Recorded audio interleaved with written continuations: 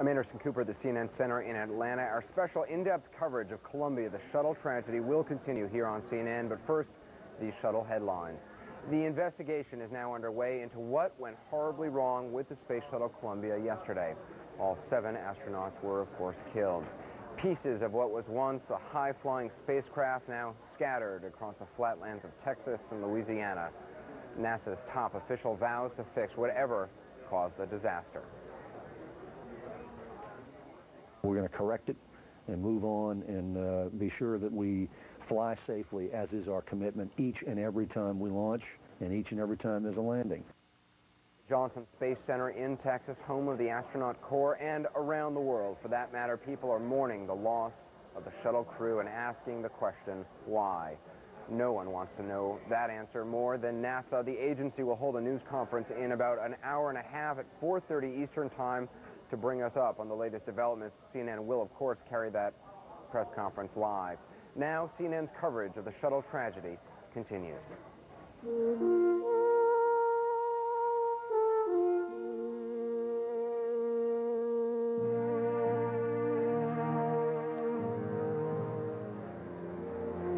Hello, I'm Miles O'Brien reporting live from the Johnson Space Center in Houston, Texas. This is the place where the astronauts live, where they train, and this is a place today that is in deep mourning. It is a family, the NASA family, that is, a family of people who have like-minded thoughts about space exploration, and today like-minded thoughts of grief as they go to their respective churches and they pray to their respective gods for the crew of the Space Shuttle Columbia, which perished, as we've told you, yesterday. We have a lot to tell you about the investigation. We have live reporters all over the nation covering this story quite literally.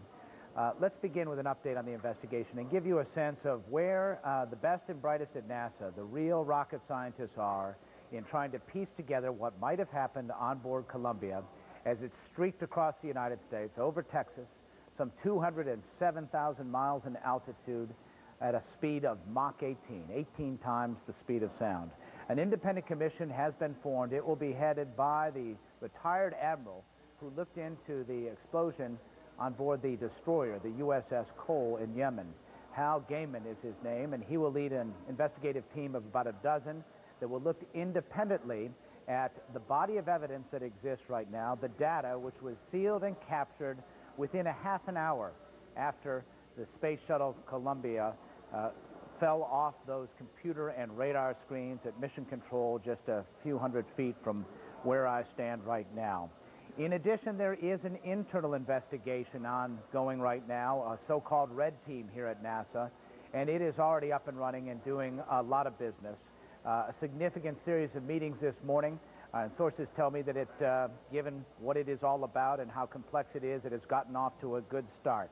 Most of the time in this hour-and-a-half meeting, they talked about logistical issues, where people were, how to reach people, logistics, email addresses.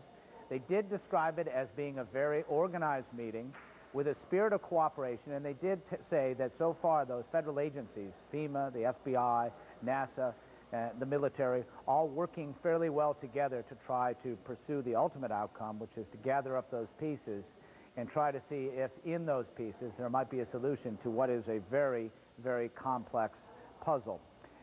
There is also, and it's worth pointing out that that is in stark contrast to what happened in the immediate wake of the Challenger disaster.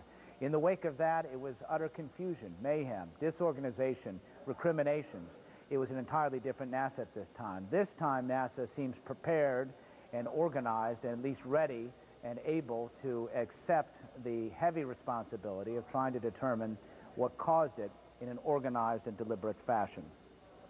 The issue of the debris. This is something we've been talking an awful lot about. The debris which might have, which fell off and did in fact strike the left wing on ascent. It is the left wing which failed prior to the disintegration of the Space Shuttle Columbia. Is that a coincidence? Key question right now. All right, that is the question that is currently out there, and what we're trying to do right now is get a sense of who knew what. And basically what we know right now is NASA says no one said to anyone in advance that this was a more serious problem than we were led to believe. In other words, this caught them unaware. We have a live news conference to take you to in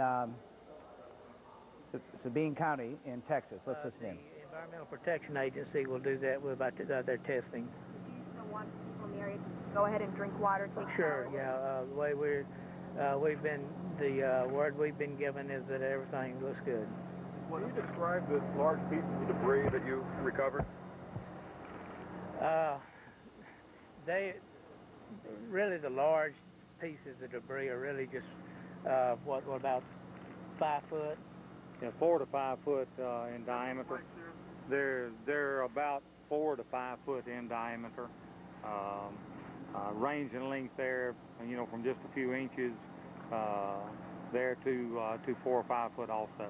What kind of what parts are they? Are they? No, we don't know what parts they are. All we do know is that it is debris off the shuttle. And we're getting more resources in. The military has, the Department of Defense is sending representatives over now to give us any assistance that we might need.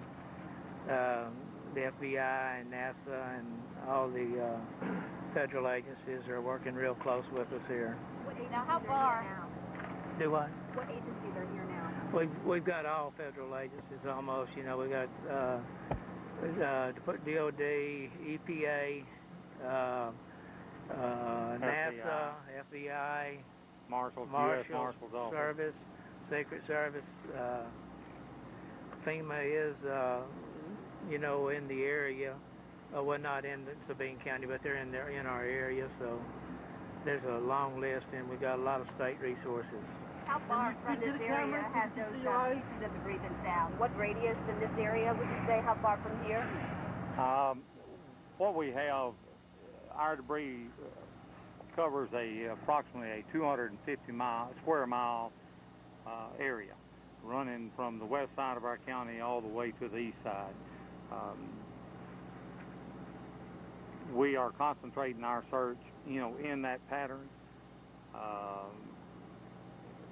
In some places there, the debris field there was narrower. Some places there it's wider, but approximately about 250 miles. What about the swath where the foot search is occurring right now for more body parts? Well, there are several areas. It's not just that one area there that we're searching.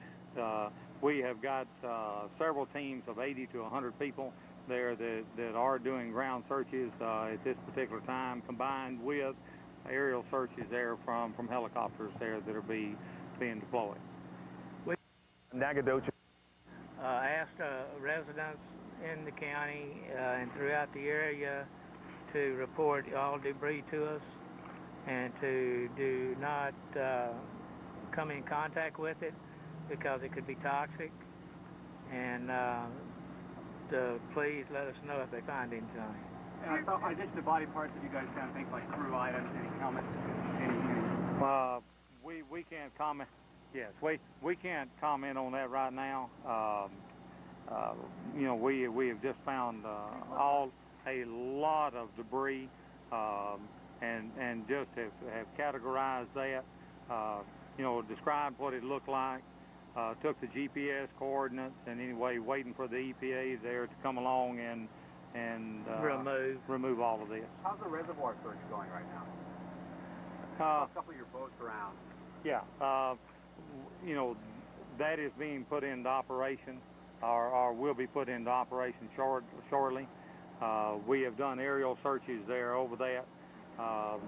Not any ground searches or any by water yet, but we will be doing that shortly. Are you going to send scuba divers into the water? We don't plan to right at the moment. What we are going to do is combine the boat and the aerial searches using underwater cameras and sonar with the services there of the Jasper Emergency Corps. Two pieces in the reservoir or one? There are, as far as we know, there has been debris that has hit Toledo Bend. You know, we know of several there that were reported to us. We don't have confirmation on a lot of these. One or two of them there we do. And can you tell us what you do have confirmation about, like what type of debris? We don't know what it is. We just know there that it was metal, and anyway it's submerged.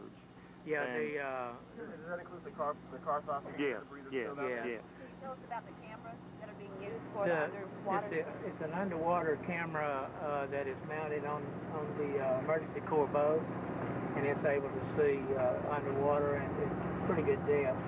It's been used effectively in drownings that we've had in Toledo Bend as well as Sound Raven. How deep is the reservoir? It goes anywhere from some places 40 or 50 feet to several feet deep. Yes. And some places through there, close to the river, it will be close to 100 feet deep. Yeah. The FBI left with styrofoam boxes at noon, raced out of here. Do you know what was in them? I have no idea. It might have been at lunch. It could have been their lunch. No, I don't think it was.